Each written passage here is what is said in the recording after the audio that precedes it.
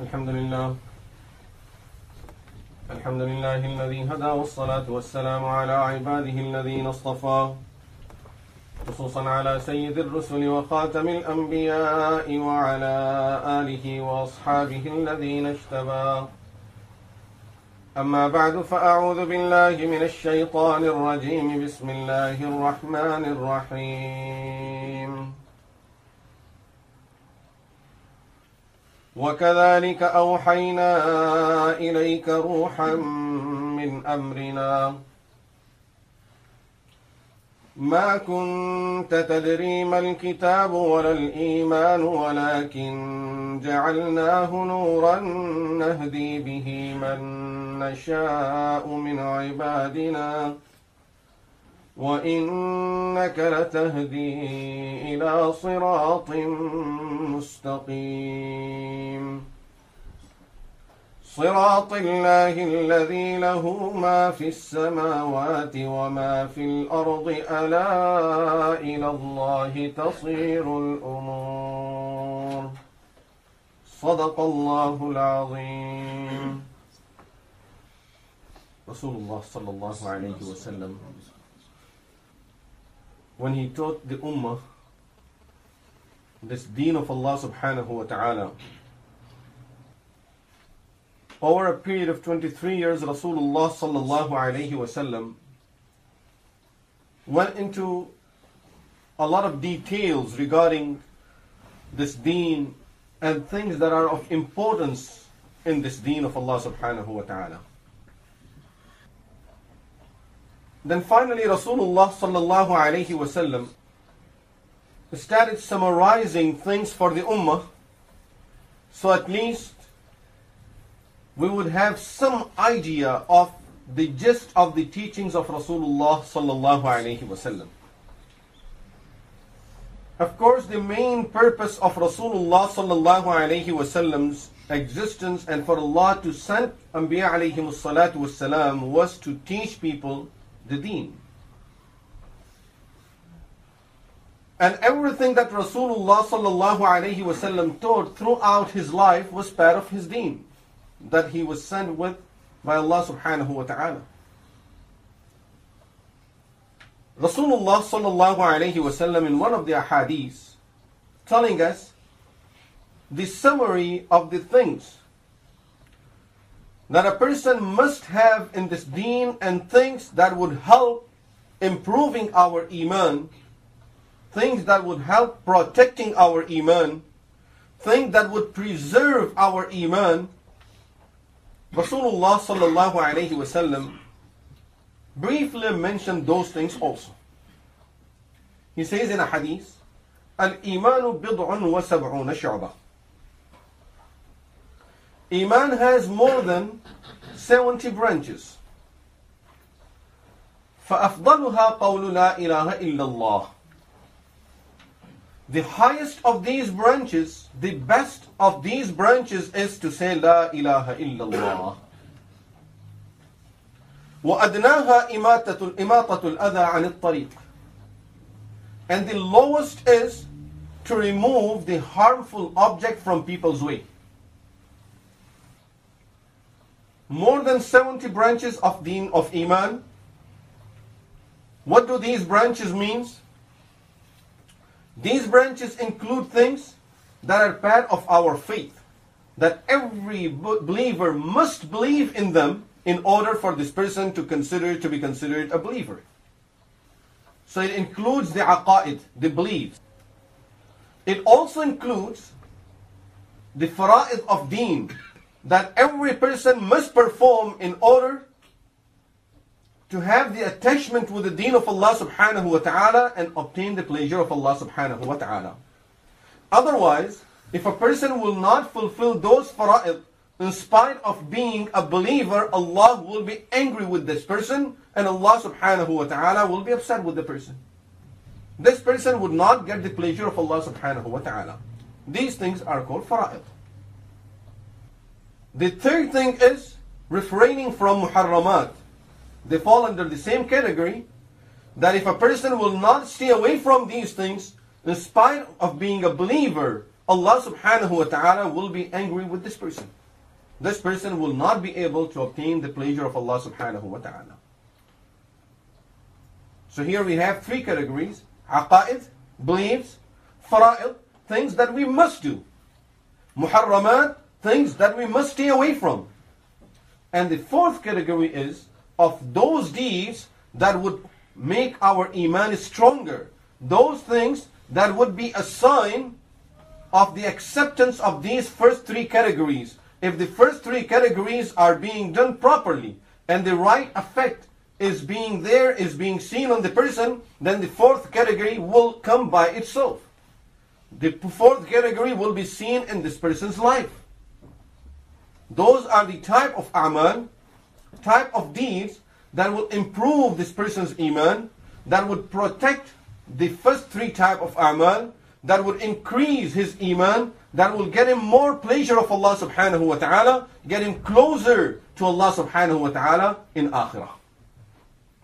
Four categories. And if we look at the hadith, we can very easily see Rasulullah sallallahu alayhi wasallam is giving the example of our iman with a tree. That there is a huge tree there. The tree is full of fruits. All kind of fruits are there on the tree.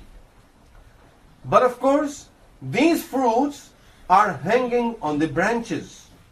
The fruit doesn't come out on the main trunk of the tree. The fruit comes out on all of these branches of the tree. So it's must for the tree to have these branches in order for it to carry the leaves and carry the fruits. Without these branches, there is no fruit of this tree. Without these branches, there is no fruit of the iman. Just the main trunk is standing there. It's taking a space in the garden. When you would count the number of trees, you may count it as one of those trees. We have 100 trees. But imagine if out of 100 trees, 50 of them have no branches. They're only taking up space.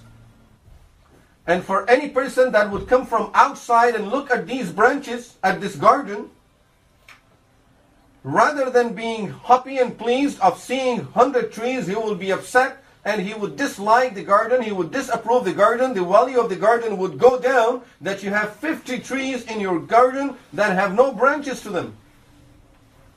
And these trees are useless, they are fruitless. This is what Rasulullah sallallahu alaihi wasallam is telling us. That we need to, with our iman, with the trunk of this iman, we must have the branches on this iman, so that fruit would come on it. Otherwise, we are taking up a space. When people come and look at the garden of this iman, and they see people who have no fruits on them, they see trees there that have no branches, so people just turn their face away from this iman. That I have seen so many people in that masjid, I have seen so many people who are considered to be believers, but I see nothing good from these people. A lot of time people complain about us. And the complaint is very valid. And we should, sometimes we get very upset with that complaint, that they don't look at themselves. They don't look at their own people. And they complain about us. In reality, we should not be upset by that complaint. In fact, this complaint should make us even happier. Why? Of course, on one hand, the complaint shows that we have some fault in us that we need to correct. And if we have iman and we worry about our iman and about our faith and about this deen, then we all will look towards correcting ourselves. But the thing that would make us happy about this complaint is, we should realize complaint comes when there is expectation. If there is no expectation, then there is no complaint.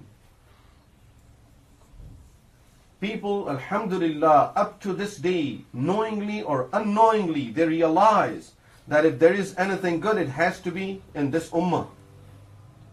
And when they see the ummah is doing something different than that, then they start having complaint because the expectation from this ummah was something different. When we tell them, don't you look at your own people, no expectation. So therefore there is no complaint. Let the person do whatever he wants. If a person comes to your home, he never expected that you would offer him anything, not even a glass of water, and here you tell the person you can't leave until you have a dinner with me. And you offer the person dinner and you offer him a best type of dinner, how happy this person would be. But if this person came with the expectation that you would offer him a dinner and you offered him a cup of tea, he would go back upset and he would keep on complaining that I went to him and he didn't even offer me a dinner. He came with high expectations. This is why he's having complaint about you. If this person would not have expectation, then he would be happy with anything that you would offer. Glass of water, he would be more than happy. People have expectations from this ummah of Muhammadur Rasulullah sallallahu alayhi wa sallam. They know that the teachings of this Prophet of Allah are so great that his followers should be very fruitful and his followers should be very helpful people in this world.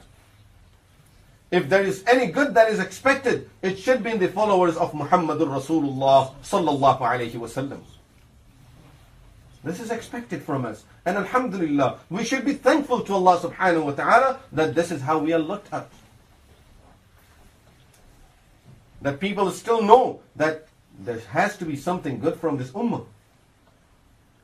So all of those complaints are well taken. And that shows that alhamdulillah, the expectations are good from the ummah. But at the same time, it should make us think about our souls.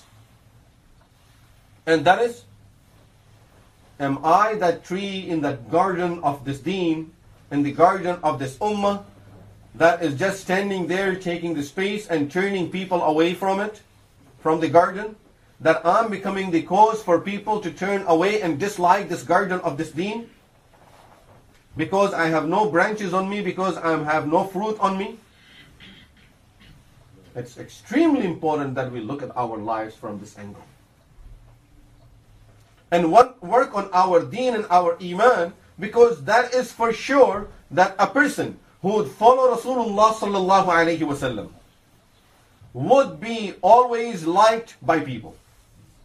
Even the enemies who always accuse him, in their heart they would know that this person is very helpful and very useful in this world. His existence is a blessing.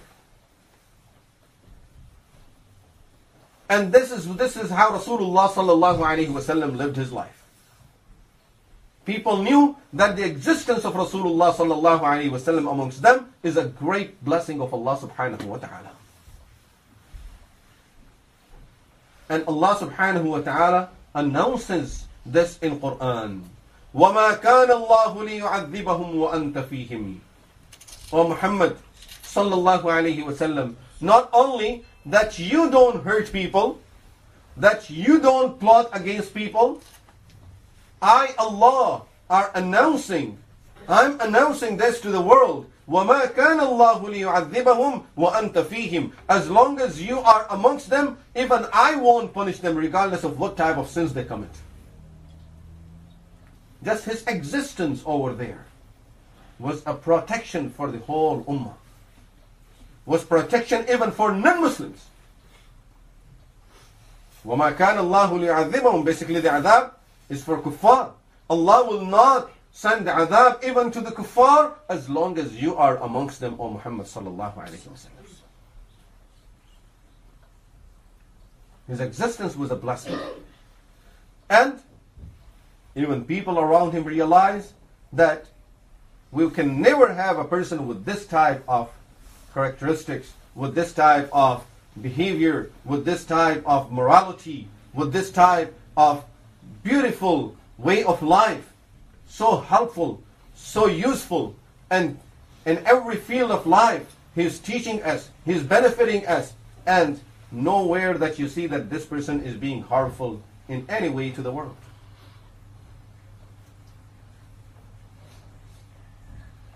And a person who would follow the teachings of Rasulullah sallallahu alaihi wasallam, of course, then this would become his situation too. That this person would always be looked at the same way. Of course, we can never be on that level, but we need to realize that people always love good. Whatever is good there is being loved. People like it. Yes, there are some people who don't like good things. Their nature is corrupted. They don't like to see anything good. When they smell something bad, they get happy. Yes, there are people with that corrupted nature around. When they see people that are doing evil, it makes them happy. When they hear about people dying, people getting killed, they get happy. That's a corrupted nature. Normally, the people that are around us, everywhere, their nature is good. And when they see good, they appreciate the good. And this is what Rasulullah sallallahu alaihi wasallam is teaching us, how to live in this world as believers, as good human beings. We see Rasulullah sallallahu alaihi wasallam's teachings, how to live as a good imam, as a good teacher, as a good soldier, as a good husband, as a good father. And you take it in every field of life, and you see Rasulullah sallallahu alaihi wasallam is setting beautiful examples there. And at the end of his life, he's telling us that I'm telling you of about 77 things. If you take care of these 77 things, you will be able to adopt majority of the things, or at least the main things that I have been teaching you people. Al-Imanu bid'un wa sab'una shu'bah. This is what Rasulullah sallallahu alayhi wasallam tells us, that there are about over 70 branches, and the scholars have counted them, around 77 branches of Iman. And as I said earlier, these branches are divided and distributed in 4 different categories. If a person would have all of these 4 categories of the branches of Iman, this would be a beautiful tree in the garden of this deen of Allah. There are many scholars of Islam who wrote books about these branches of deen, branches of Iman. And there are detailed books written about them. One of the very famous books written on this topic is by Imam Biography rahimahullah, a well-known scholar of Islam, a well-known muhaddis. He wrote a book on this topic called Shu'ab al-Iman. He named it under the same name, that branches of Iman. Inshallah, in the light of that book, we would go over these 77 branches of Iman very briefly. Try to cover as many as we can in each session, so at least we all know these branches of Iman. Things that are related to our Aqidah, we can have a good understanding of them. Or at least realize this is part of our Aqidah and part of our Iman, something that I have to have. And the other things that are related to Amal, inshallah, we'll talk about them also, so that we can correct our Amal and understand what things are of importance, what things that we need to adopt in our life.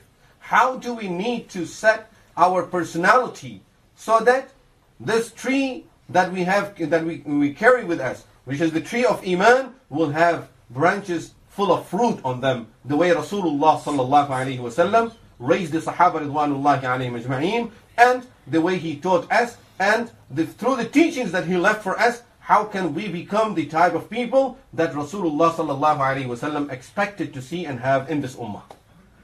So inshallah, in the next sessions, we will go through these branches of Iman according to these different categories. May Allah subhanahu wa ta'ala give us tawfiq to be the fruitful believers in this garden of Iman, and be the type of people that will bring more people into the deen of Allah subhanahu wa ta'ala, and may Allah protect us from being the type of people that would drive people away from this Iman. that would drive people away from the garden, this beautiful garden of Iman, and we become the cause of those people being deprived from the deen of Allah subhanahu wa ta'ala. May Allah subhanahu wa ta'ala guide all of us to Sirat al-Mustaqim. أقول قولي هذا وأستغفر الله لي ولكم ولسائر المسلمين والمسلمات وآخر دعوانا أن الحمد لله رب العالمين.